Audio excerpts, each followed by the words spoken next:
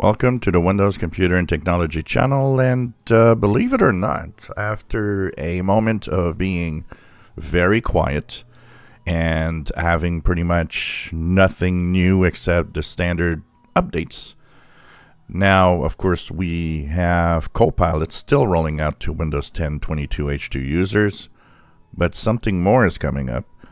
The Windows team, actually Microsoft, is thinking of bringing back the beta channel for Windows 10. Yes, indeed, they are thinking that in the Windows Insider program, they will bring back the beta channel.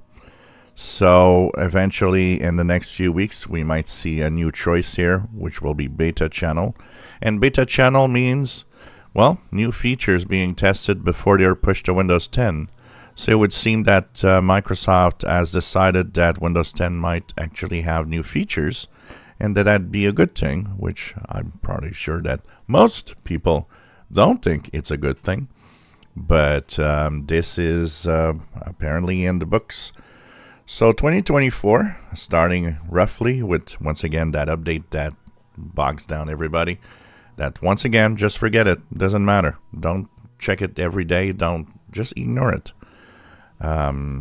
Focusing on it is not important, but beta channel users might have new features to test once they put it back. So right now, if you go into your Windows Insider program page for Windows 10, you'll see that only release preview exists.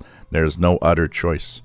So this means that they will add that in a future update, I would guess. Later this month. I don't know exactly when they plan to do this, but it is in the plans according to some at Microsoft. If you enjoy my videos, please subscribe, give us thumbs up. Thank you for watching.